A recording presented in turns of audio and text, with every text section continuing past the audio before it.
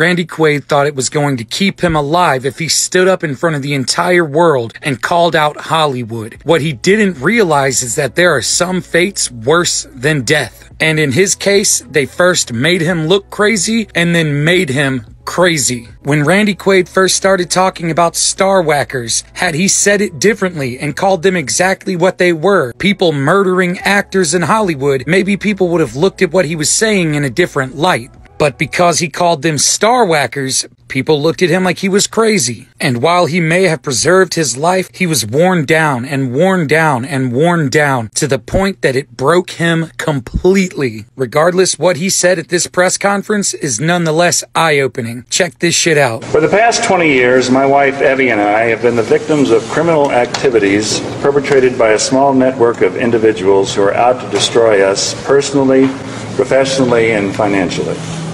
This network of individuals is manipulating the banking system and the criminal justice system for the purposes of sabotaging our credit and our credibility.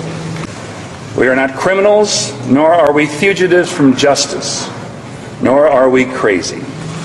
We are simply artists and filmmakers who are being racketeered on. We believe there are to be a malignant tumor of star whackers in Hollywood.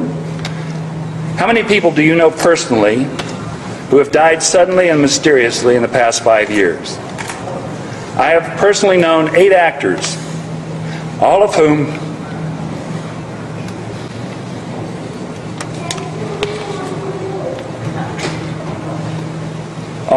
I have worked with and was close to. Heath Ledger, Chris Penn, David Carradine among them.